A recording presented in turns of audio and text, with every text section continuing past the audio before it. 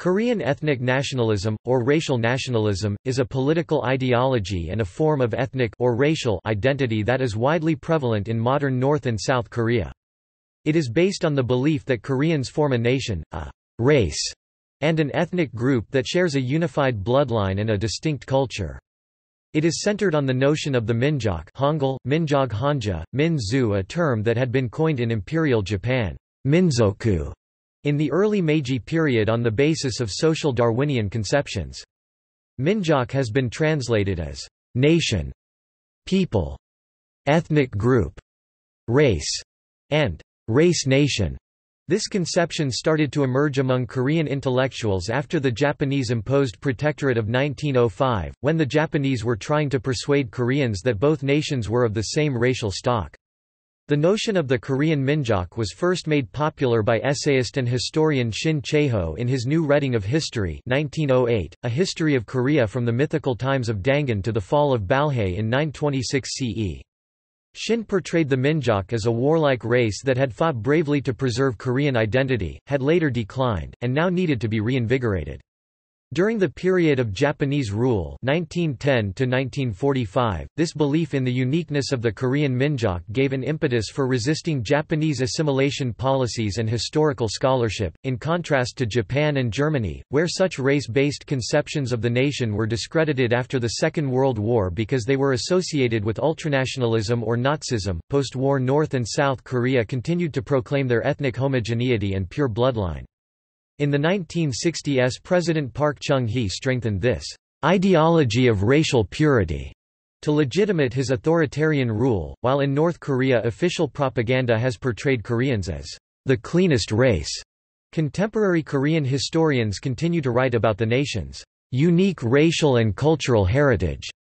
This shared conception of a racially defined Korea continues to shape Korean politics and foreign relations, gives Koreans an impetus to national pride, and feeds hopes for the reunification of the two Koreas. Despite statistics showing that South Korea is becoming an increasingly multi-ethnic society, most of the South Korean population continues to identify itself as one people.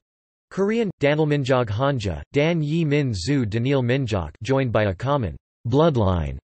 A renewed emphasis on the purity of Korean blood has caused tensions, leading to renewed debates on multi-ethnicity and racism both in South Korea and abroad. In South Korea, Korean racial nationalism has been described as constituting a civic religion of sorts.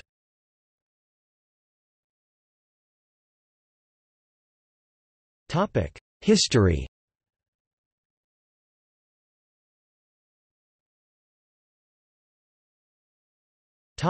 Early usage and origins.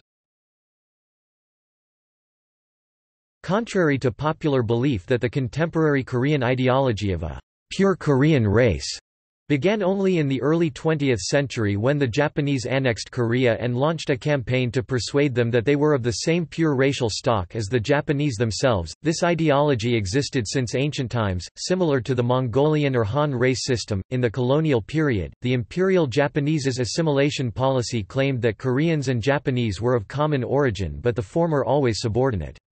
The pure blood theory was used to justify colonialist policies to replace Korean cultural traditions with Japanese ones in order to supposedly get rid of all distinctions and achieve equality between Koreans and inlanders. The policy included changing Korean names into Japanese, exclusive use of Japanese language, school instruction in the Japanese ethical system, and Shinto worship.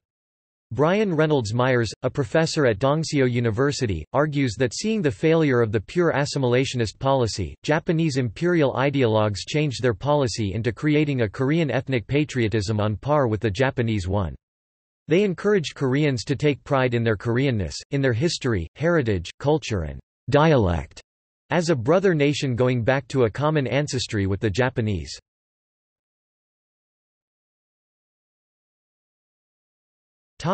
Independence.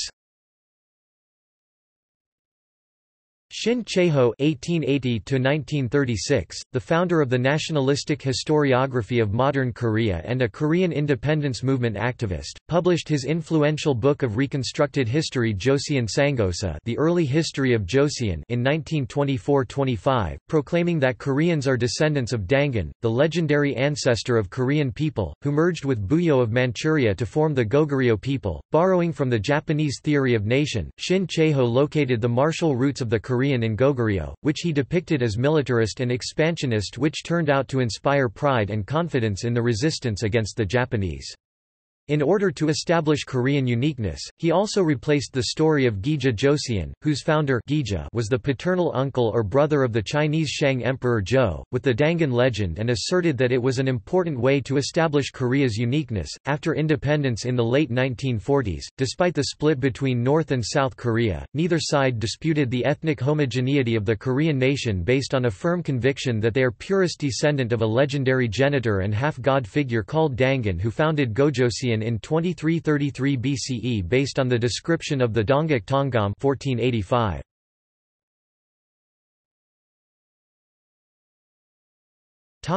Reception. In both Koreas, pure blood theory is a common belief, with even some South Korean presidents subscribing to it. The debates on this topic can be found sporadic in the South, whereas the public opinion in the North is hard to access.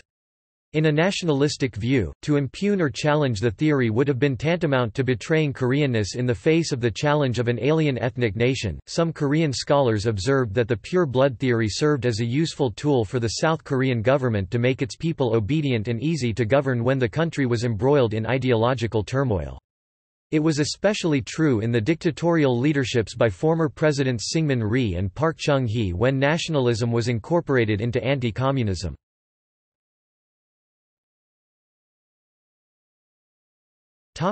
Role in contemporary South Korean society. In South Korea, the notion of pure blood results in discrimination toward people of both foreign blood and mixed blood. Those with this mixed blood or foreign blood are sometimes referred to as Hanhyol Hangul, Hanhyol Hanja, Hun Shui in South Korea. The South Korean nationality law is based on jus sanguinis instead of jus solis, which is a territorial principle that takes into account the place of birth when bestowing nationality. In this context, most South Koreans have stronger attachment to South Koreans residing in foreign countries and foreigners of South Korean descent, than to naturalized South Korean citizens and expatriates residing in South Korea. In 2005, the opposition Grand National Party suggested a revision of the current South Korean nationality law to allow South Korean nationality to be bestowed to people who are born in South Korea regardless of the nationalities of their parents, but it was discarded due to unfavorable public opinion against such a measure. According to John Hooer, a columnist for the Korea Times, in trying to understand South Korea and South Koreans, we must recognize how important blood is to South Korea. South Koreans love blood, both in the real sense and metaphorically. They like to shed blood, sometimes their own in cut fingers and sometimes animal blood, in protest. They hold blood relations as supreme, above other links and connections. They often add flesh and bone to their rhetorical statements and preferences. In short, South Korea is quite fond of thinking of itself and its people in terms of blood.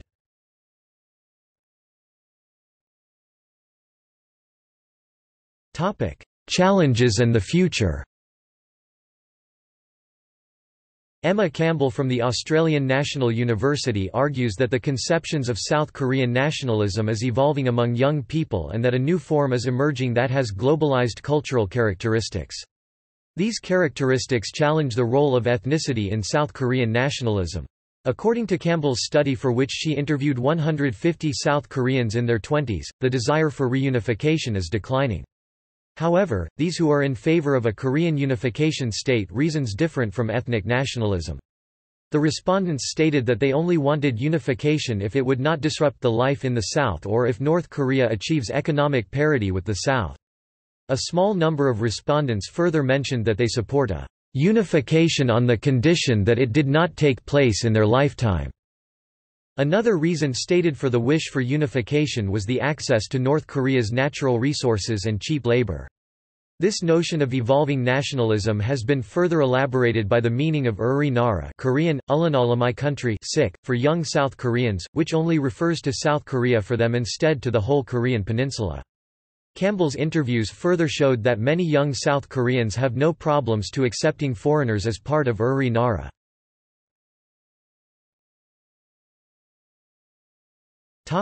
Criticism. B. R. Myers noted in a 2010 New York Times editorial that there was relatively little public outrage in South Korea over the sinking of the ROKS Cheonan earlier that year, which he attributed partly to a feeling of sympathy towards North Korea among South Koreans, resulting from a closer identification with the Korean race than with the South Korean state. Myers also stated that race nationalism in South Korea undermines the South Korean citizenry's patriotism towards South Korea by increasing sympathy towards North Korea, thus threatening the country's national security in the face of North Korean aggression, a sentiment shared by Korea Times columnist John Hooer. He stated that South Koreans' race nationalism is no problem when you have a nation-state like Japan or Denmark, but is a problem when you have a state divided. Myers has also stated that conversely, North Korea does not suffer from this dilemma as by and large the North Korean people tend to equate the Korean race and the country of North Korea as being one and the same, unlike in South Korea where the Korean race and South Korea are largely seen as different entities, the former positively, the latter negatively.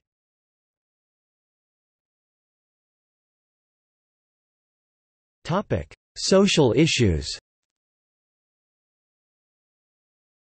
As part of the deterioration of relations between North Korea and the Soviet Union in the early 1960s, North Korea forced its male citizens who had married Soviet and Eastern European women to divorce, whereupon the women, a few hundred, were expelled from the country. North Korea is alleged to have abducted foreign women in the 1970s to marry to foreign men that immigrated to North Korea in order to keep these men from having children with North Korean women. North Korea is accused of killing babies born to North Korean mothers and Chinese fathers. In 2006, American football player Hines Ward, who was born in Seoul to a South Korean mother and a black American father, became the first South Korean-born American to win the NFL Super Bowl's MVP award. This achievement threw him into the media spotlight in South Korea. When he traveled to South Korea for the first time, he raised unprecedented attention to the acceptance of mixed blood children. He also donated $1 million to establish the Hines Ward Helping Hands Foundation, which the media called a foundation to help mixed-race children like himself in South Korea, where they have suffered discrimination. Hines Ward was granted honorary South Korean citizenship. However, while some South Koreans are fascinated by the biracial sportsman, the majority of ordinary mixed-race people and migrant workers face various forms of discrimination and prejudice. In 2007, the Korean pure blood theory became an international issue when the UN Committee on the International Convention Elimination of All Forms of Racial Discrimination urged better education on the pure blood theory is needed, especially for judicial workers such as police officers, lawyers, prosecutors and judges. The suggestion received mixed reception in South Korea, in which some raised a concern that foreigners will invade the South Korean culture and challenge national sovereignty. Others say that the embrace of multi-ethnicism will diminish chances of reunifying the Korean peninsula. In 2007, the South Korean government passed the Act on Treatment of Foreigners. Later in 2007, the UN Committee on the Elimination of Racial Discrimination praised the Act on Treatment of Foreigners, but also expressed a number of concerns. The committee was concerned about the persistence of widespread societal discrimination against foreigners, including migrant workers and children born from inter-ethnic unions, in all areas of life, including employment, marriage, housing, education and interpersonal relationships. It also noted that the terminology such as pure blood and mixed blood used in South Korea, including by the government, is widespread, and may reinforce concepts of racist superiority. The committee recommended improvement in the areas of treatment of migrant workers, abuse of and violence against foreign women married to South Korean citizens, and trafficking of foreign women for the purpose of sexual exploitation or domestic servitude. It also noted that contrary to popular domestic perception, South Korea was no longer ethnically homogeneous. Another legislation aimed at improving the integration of ethnic minorities into South Korean society, the Support for Multicultural Families Act, was passed in 2008 and revised in 2011. According to 2009 statistics published by South Korean Ministry of Health and Welfare, there were 144,385 couples of international marriage in South Korea as of May 2008. 88.4% of immigrants were female, and 61.9% were from China. Recently it has been argued that South Korean society had already become a multicultural society, although foreigners make up for 3.4% of the South Korean population. As of 2011, 10 ministries and agencies of South Korean government are supporting international couples and foreign workers in South Korea toward the cultural plurality. Existing provisions in South Korean criminal law may be used to punish acts of racial discrimination, but were never used for that purpose until 2009, when the first case of a South Korean citizen verbally insulting a foreigner had been brought to court. In 2010, the South Korean government changed the oath of enlistment of Korean soldiers, so that they do not swear allegiance anymore to the Korean race, stating that this shows openness to multiculturalism.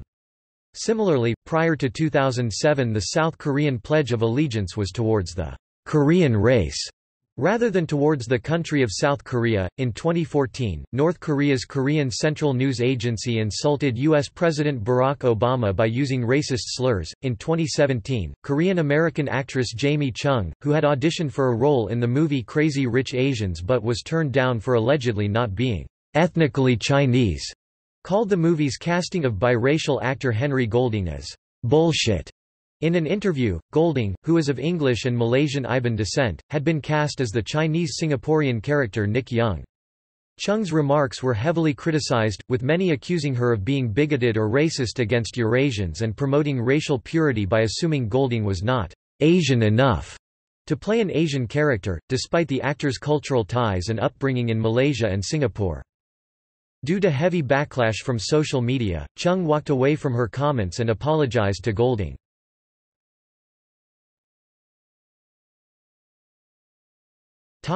See also: The cleanest race, how North Koreans see themselves and why it matters, Korean nationalism, racism in South Korea, anti-American sentiment in Korea, Japan-Korea disputes.